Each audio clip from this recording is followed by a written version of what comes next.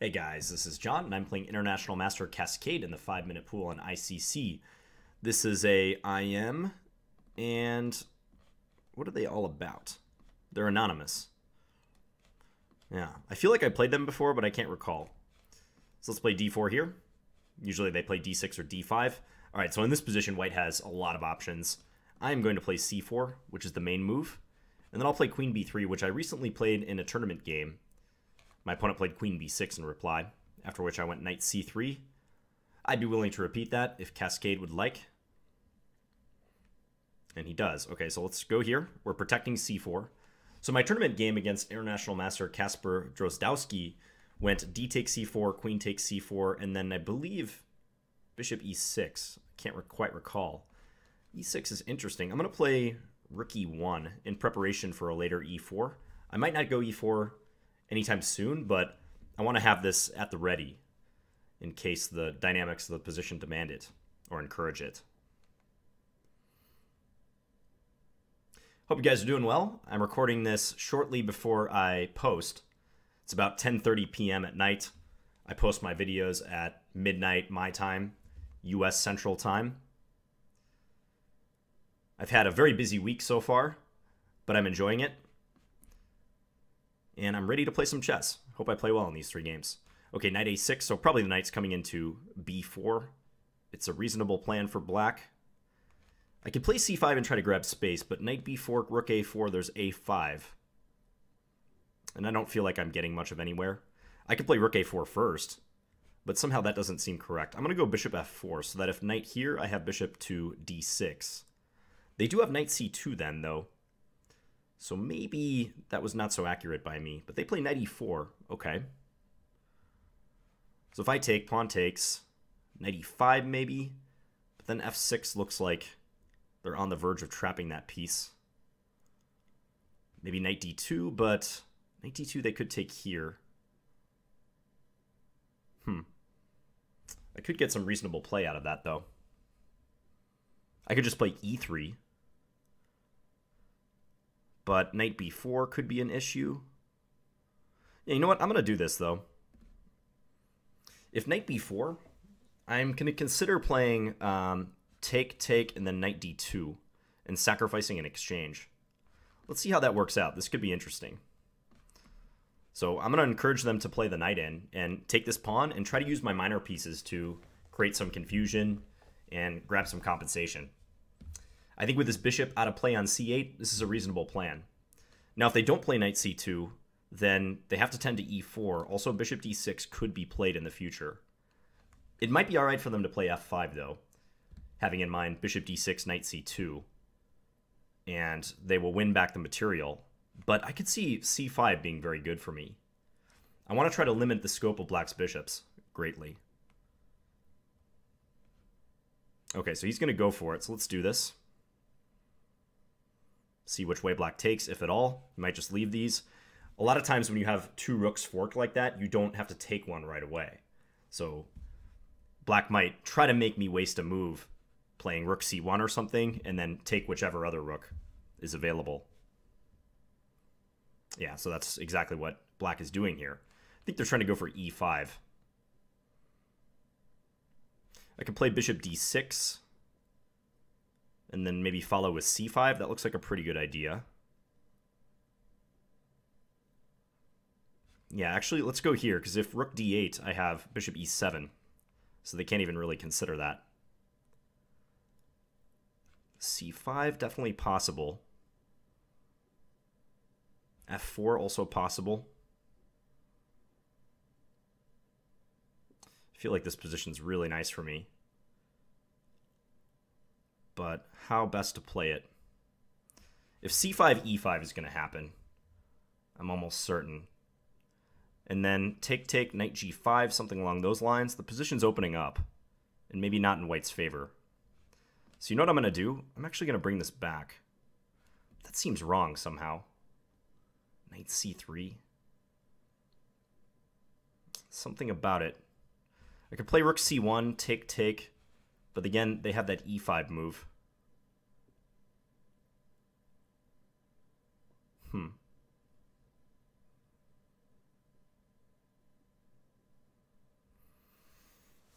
I'm at a crossroads here. It's hard to say. Knight c3, though. Knight c3, e5. I can play d5 then. Okay, I'm going to go knight c3. Not 100% certain about this. And in some respects, I wanted to leave c5 open for the knight to jump to, but it might be important to open this light square bishop. I think if black takes one of my rooks, it'll probably be the e1 rook to negate the pressure down this file. Okay, so let's take.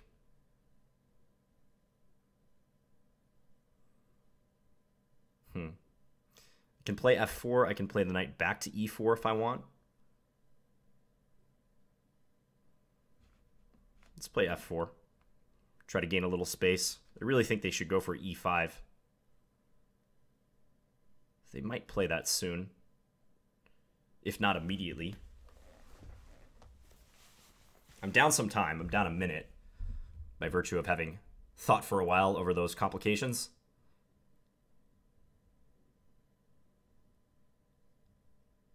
He's just going to develop. Okay, now let's bring this back. I think that d6 square is looking juicy. If king e7, maybe c5 and try to jump in here. It's funny how long the tension has been kept with the knight attacking the two rooks. Neither one of us wants to be the first one to break that. Okay, let's definitely dive in with the knight.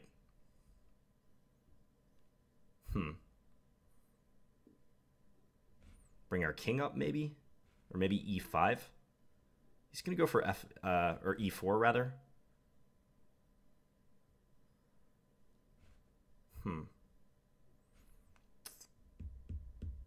Don't want to open the position prematurely. All right, I'm going to do this, though. I got to choose something. I feel like e5 is coming, but maybe I can play d5 then.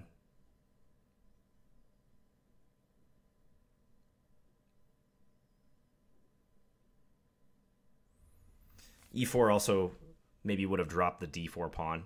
So king f2 is helpful in a lot of cases. Okay, let's finally get rid of this tension here. And I like the fact that I'm going to be on a7.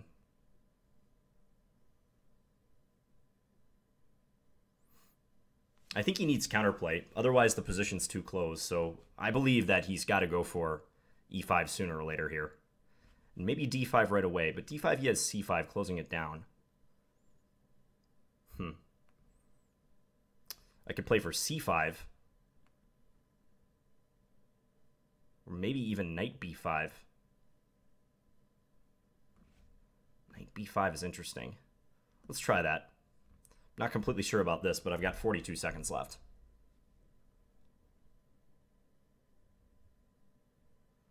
He could play rook e8, whereupon I could play knight back to d6 if I wanted. Interesting. But then he maybe takes here. Not sure knight b5 was good. We'll find out.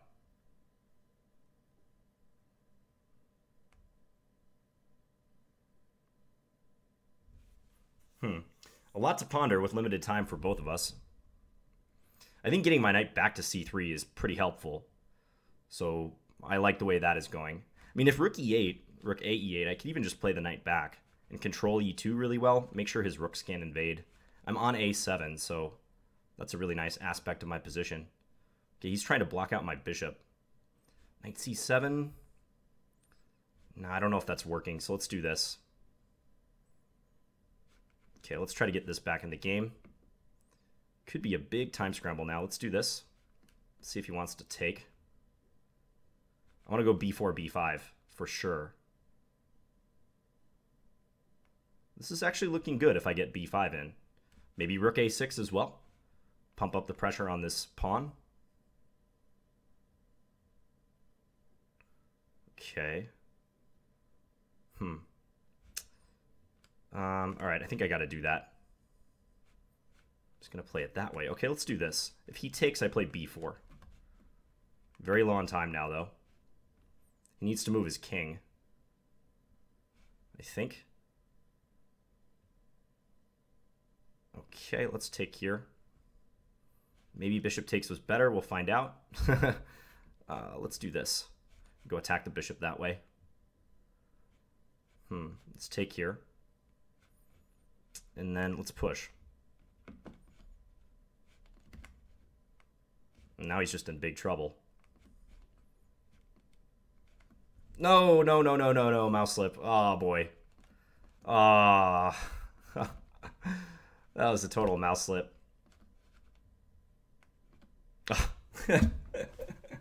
And stalemate at the end. Yeah, that's a time scramble and a half right here. I was trying to play rook c6, after which he can just resign because bishop a6 is coming. But I slipped rook b6. And then managed to weave a stalemating net somehow. Well, nevertheless, that was a real interesting game. I feel like right at the end, I was getting some good play with this b4, b5 idea. That's a typical plan when white has those doubled b-pawns. So let's go back and take a look at it. Yeah, I don't think the time scramble at the end really mars this game too much. It was mostly about the middle game and that exchange sacrifice. So we had this dual fianchetto on the king side.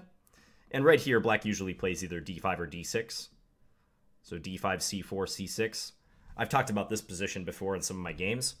Very common one. Many moves have been played for white. Bishop f4, knight bd2. I should say back here before c4 has been played. Knight bd2, bishop f4, c4, b3, c3, knight e5. All these moves are playable. I played the main move, though, c4. And I kind of like this plan for white. I have a affection for this queen b3 move, defending the pawn on c4. So I feel like black's position is a little cramped. And rook e1 is a move I've seen before in this system. I think it's helpful. But black took and then played the knight to a6, kind of blockading on the queen side. Yeah, bishop f4 seems like a good idea. Now, I took a little time starting right about here, deciding whether to go for this exchange sacrifice or not. The engine says rook ed1 is good. And then what if knight b4? Knight e1. Maneuvering, defending the c2 point, and trying to force this knight to a decision. I mean, this would be really nice for white, I think. Encouraging this knight to retreat, forcing it to retreat. Yeah, so maybe I don't have to push forward here. I like that reorganization the computer's suggesting. Rook ed1 and knight e1. It's a nifty little idea. Instead, I played e3, just solidly defending the pawn on d4. Knight here, and this was my chance to avoid knight c2. But I looked at this for a little bit, and it seemed very interesting, so I just went for it.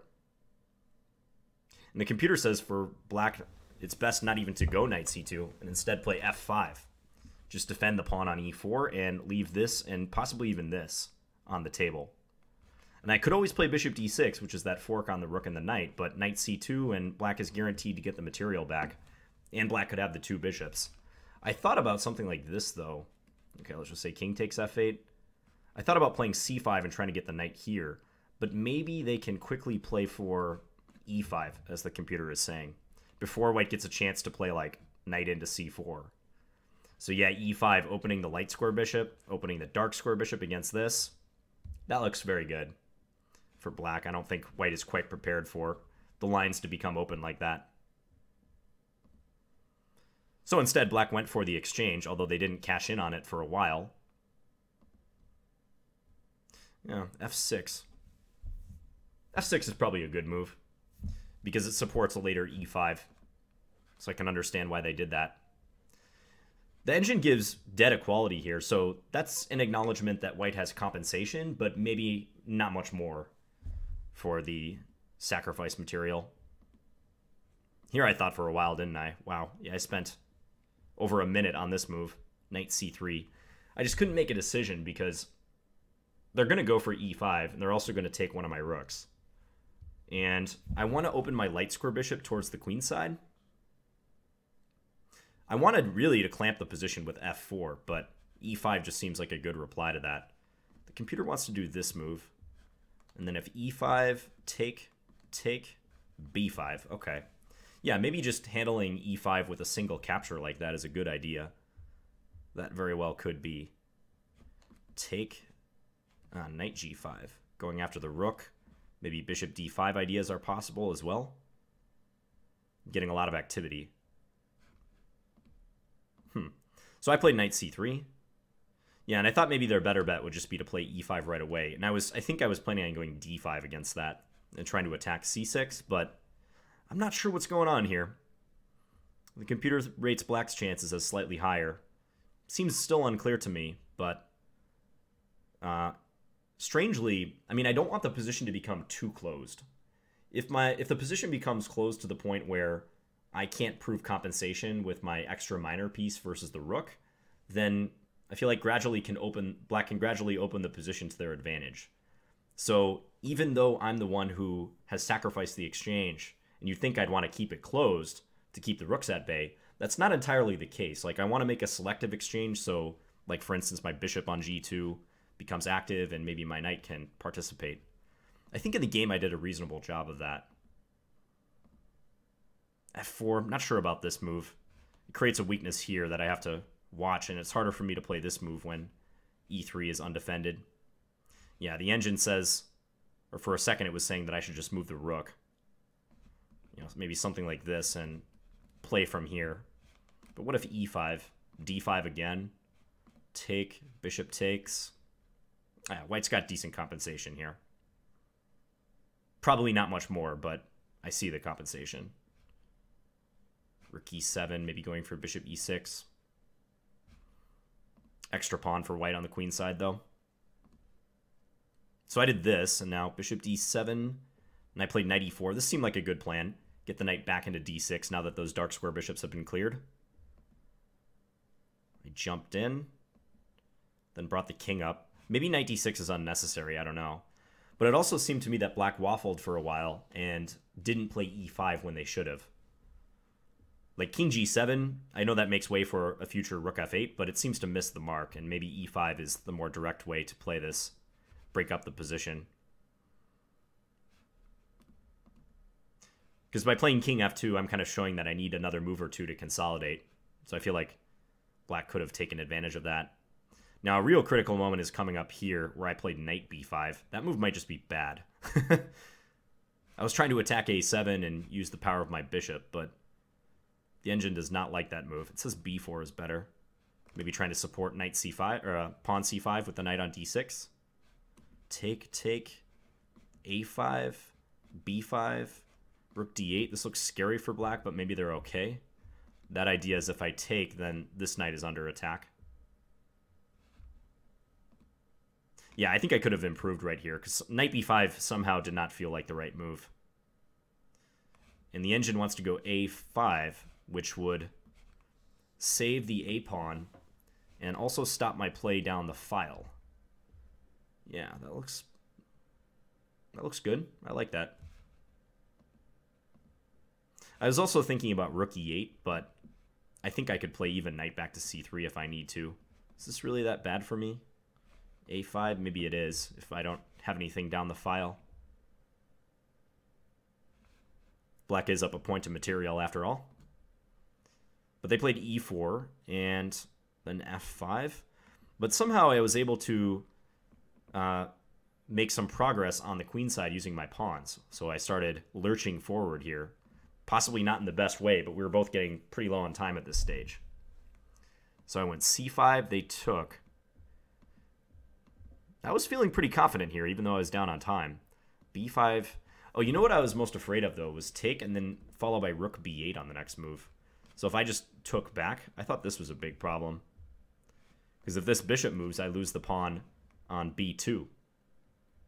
So I didn't have enough time to properly assess what was truly happening here. But yeah, b5 takes, and then whichever way white takes, rook b8 could be coming. Or I guess in the case of knight takes, maybe even a6 is playable. But for that reason, if black were to take, the engine wants to go rook a6 and try to pin. And then maybe knight d5 check and pawn d5 are possible with complications. So as played, black went rook c8. Now this occurred, and I played b4. So now I'm purely down in exchange, but I figure that I'll probably win this pawn back, and my c-pawn is strong. Also, we've got black tied down. I have an initiative. And from here, it was just an all-out time scramble. Looks like I played some good moves. Bishop c4 was good. And I totally thought I was going to win right around here. Yeah, you can see the eval is in white's favor, although I'm not doing the best job of it. Knight d6 was better. So they should sack the rook on b5 or trade the rook for 2 minor pieces immediately. Rook takes. Check. King h6. Take, take. And it's equal material. I do have a dangerous c-pawn, but it might not be enough to win. Pawn up in the endgame. Maybe white's king gets kind of cut out. Might be drawage. We won't investigate that, but... Now I'm definitely winning after black did not play rook takes b5 because they can't coordinate their rooks and my c-pawn is too strong. But as you saw, I mouse slipped rook b6. So, yeah, I was just trying to go here and then go attack the rook and win. Very entertaining game. The exchange sacrifice, my verdict on it is it probably was not necessary, and maybe black should not even accept it and just play f5 in this position, but it livened up the game. And I think it showed you how games involving exchange sacrifices can be dynamic and intriguing. Because when you're sacrificing the exchange, often it's best to do so when there's a lot of other material on board so that your material deficit is kind of hidden and you have many more resources you can throw at your opponent. For a blitz game, I would do this again.